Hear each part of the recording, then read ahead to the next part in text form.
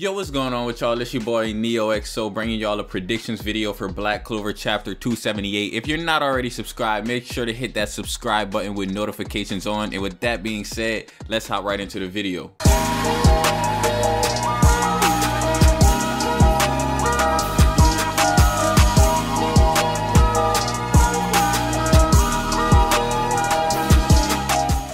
So usually we get a chapter every week, but Black Clover took a week off. So to me, what that should mean is we're about to get a banger chapter. I feel like since Tabata had a little break that he's coming back with the fire. That's usually what happens whenever Black Clover takes a break. Whenever it has a break, like the next chapter after the break is always absolute flames. Hopefully it's a little longer. Chapter 277 felt longer, and some people told me that in the comments that it felt longer to them too. It felt long to me too. I like that. Like it really felt like in chapter 277 we got a lot of substance. Now with chapter 278, I picture that we're gonna see a little bit of the aftermath of Charlotte just absolutely bodying Magicula and Vanica from chapter 277. Like remember, she basically just used Magicula's curse power against her and put her inside of all these briars, and she's basically inside of a briar cocoon, I guess if you want to call it that. Now I do think that that cocoon thing that Magicula and Vanica is in, I do think that she's gonna break out of that, simply because if you guys remember a while back, Sekirei did something similar and trapped her inside of her sealing magic, and she was seemingly trapped, but she broke out of that. So I can see her breaking out of this too. It's kind of like sort of the same concept. It's not the same magic type, but the concept is the same. She's trapped, and I picture she's going to break out of there. If she doesn't break out in the next chapter, she's gonna break out at some point in the future, because we know that Noelle has to go fight her. At some point, Noelle has to go fight her, and we know that Charlotte is not gonna be the one to defeat Vanica. So I wonder what's actually gonna happen. Now, it's possible that Magicula and Vanica just use more devil power, even though, you know, it's kind of stated that sometimes they can't use the full extent of their devil power, like they can't go all the way to 100. But who's to say in a dire situation they can't do that? We see Asta did it before with the anti-magic devil Lieb. Like he did it before. He basically sacrificed his arm, so now Lieb kind of, you know, took his arm for a little bit, and y'all know what I'm talking about.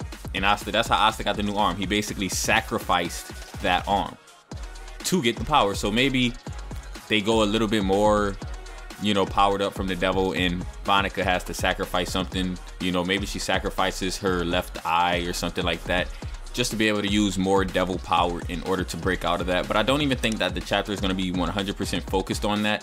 Either two things are going to happen. Either she's going to break out, or she's not going to break out next chapter. So if she doesn't break out last chapter, I suspect that it's going to be a Zenon situation, how, you know, kind of hit him with one shot and kind of knocked him down in chapter 276. And then in chapter 277 at the beginning, we see Zenon still on the ground. So we might see Magicula still in the cocoon in chapter 278. She might still be in there, and then it'll switch over to something else, kind of like it did with chapter 277, how it started with Zenon and then it switched over to Magicula. So it might start with Magicula and Vanica and then switch over to Dante. Now if it does actually switch over to Dante, we are going to see Nacht go against Dante, and that's going to be a very interesting match, because we have yet to see Nacht go 100% full out. We did see Nacht go fight against Asta during their training, and Asta kind of overpowered him once. For the most part, Nacht overpowered Asta every single time. But the thing about Asta is, Asta honestly is just different. He's special. Asta is actually special. Now, I know a lot of people say Asta is not special because he doesn't have magic in a world of magic, but he has proven people time and time again that he's something special, and he's just different. Even Lord Petrica thinks that he's special. I remember in one chapter she basically said that what makes him special is his hard work and tenacity or something like that. You guys know what I'm talking about, and that's basically what makes Asta special. So now going back to Nacht though, Nacht is basically going to fight against Dante, and this is going to be interesting. Like I can't predict the outcome of the match. I just know they're going to fight. I really just know that they're going to fight, and I really don't know who would win, but it seems like Jack is going to be teaming up with Nacht. What we've gotten so far was usually one person fight and then the second person support. So Nacht's magic seems like it'll be more geared towards supporting than Jack's magic. I can't really see Jack supporting. Jack likes to attack. Jack is like a very heavy attacker, and Jack is actually at an advantage against Dante if you ask me, because you know Dante has body magic. He's gonna try not to use body magic. We know this about Dante because he basically said that body magic is ugly and he don't want to use it. So he's probably gonna try to win with only gravity magic. But if we were going off of what we know about Jack and Nacht, there's no possible way that Dante is going to be able to defeat them with using only one magic. You know what I mean? Because it's 2 against 1, and that's what kind of made it even out so far. It's always 2 against one of these Dark Triad members, because the Dark Triad members have 2 magic types. So it's kind of like you have one person to deal with each magic type. So it seems like Jack is going to be really good at dealing with Dante's body magic, because Dante just like grows these large limbs and Jack could just slice straight through those, because we know that Jack can basically slice through almost anything. I think that Jack and Nacht actually have a good chance of defeating Dante, but there's a chance that Dante might win, because if Dante loses now, it's gonna be like, dang, every time we see Dante now, he always loses. And it's kind of like Dante has to show himself and he has to prove himself, especially after losing to Asta. You know, Asta is not a captain, and this is a vice captain and a captain that he's gonna have to go against. I can see like a couple different scenarios playing out, like possibly Dante just gets defeated, like he just straight up gets defeated, just like Vanica and just like Xenon.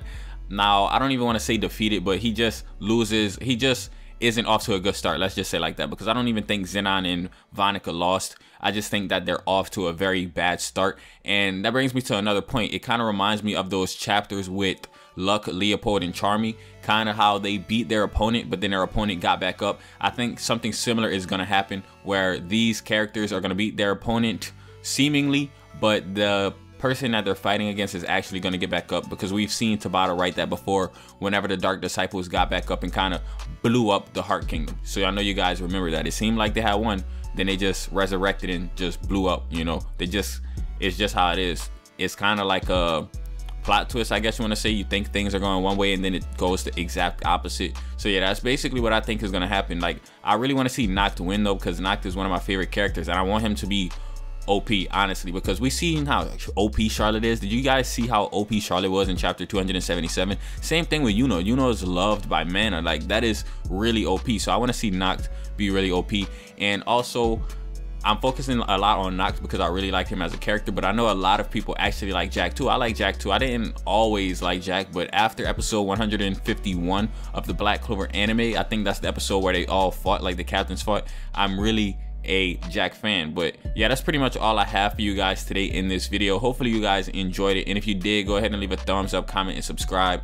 As always, it's been your boy NeohXO, and I'm out.